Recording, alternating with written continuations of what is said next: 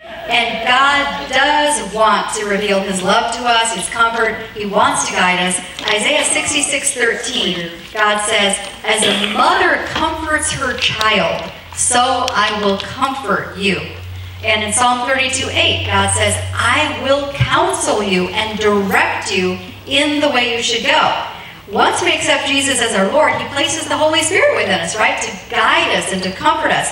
I love the Amplified translation of John 14:16. The Amplified version just basically takes the original, Greek text or Hebrew text of the Bible and then just puts like all the different words that it means. So this is the way it translates John 14:16.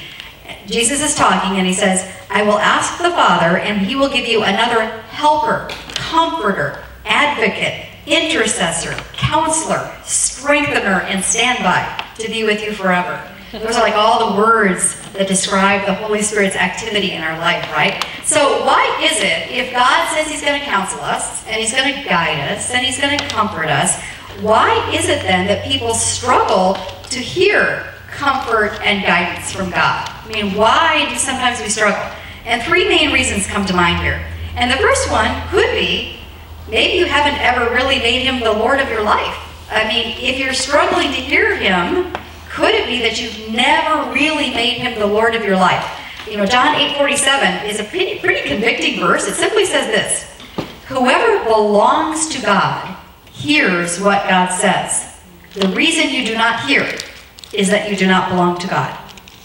That is a convicting verse, But this is what the Bible says. The reason you do not hear is that you do not belong to God. Whoever belongs to God hears what he says.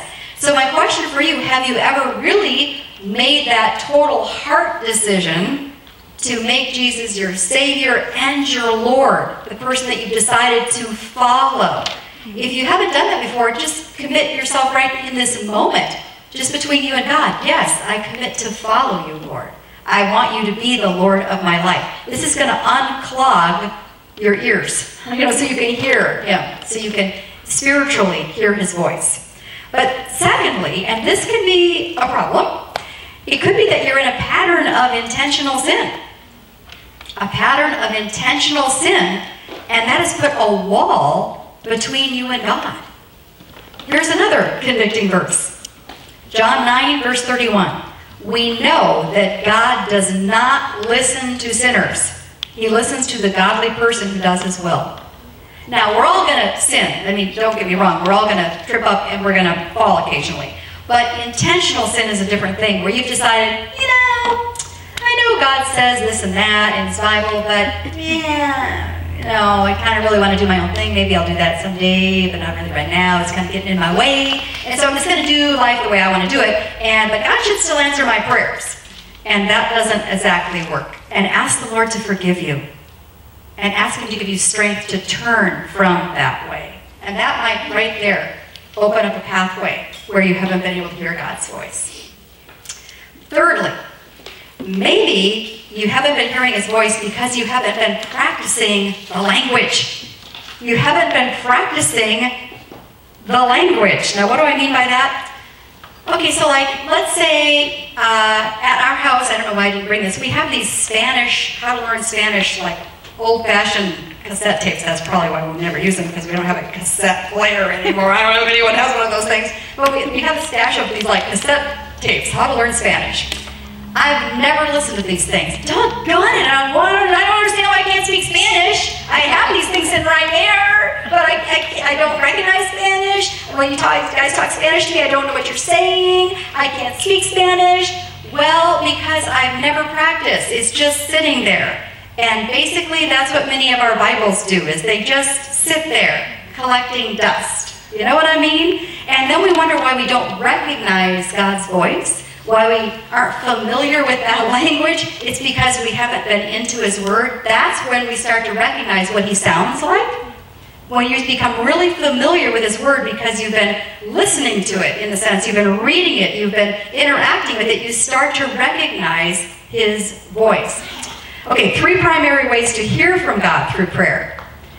First, when we pray for God to speak to us through his word, we just talked about that. When we pray for God to speak to us through the word, the Bible. 2 Timothy 3, All scripture is God-breathed, useful for teaching, rebuking, correcting, and training in righteousness, so that the servant of God may be thoroughly equipped for every good work.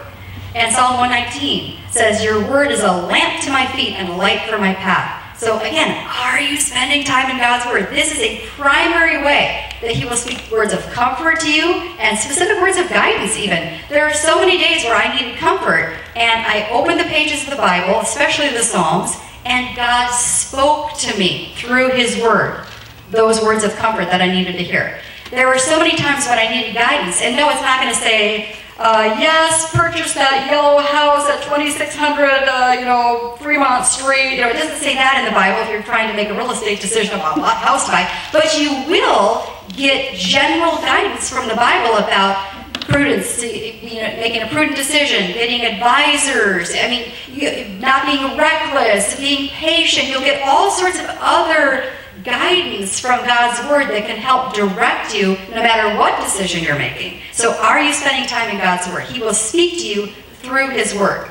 Secondly, when we quiet ourselves and pray for God to directly speak to our spirit through the Holy Spirit, when we quiet ourselves and pray for God to directly speak to our spirit through the Holy Spirit. In John 14, again, the Bible describes the Holy Spirit as the counselor, and he often whispers to us if we strain to listen. Some of you are familiar with that little passage in 1 Kings 19. It says, after the wind there was an earthquake, but the Lord was not in the earthquake. And after the earthquake came a fire, but the Lord was not in the fire. And after the fire came a gentle whisper. And this is how God often will speak to us. As we pause and we strain and we quiet ourselves, he will whisper to our spirits. And we'll recognize it's him because we're so familiar with his voice, because we've spent time in his word, and his voice sounds very familiar to us. And again, caution here, if you think you hear God say something, check it against his word. He's not going to tell you to rob a bank. Positive about that, because in his word you're not supposed to steal, so I'm pretty sure he's not. If you hear that voice, it's not God.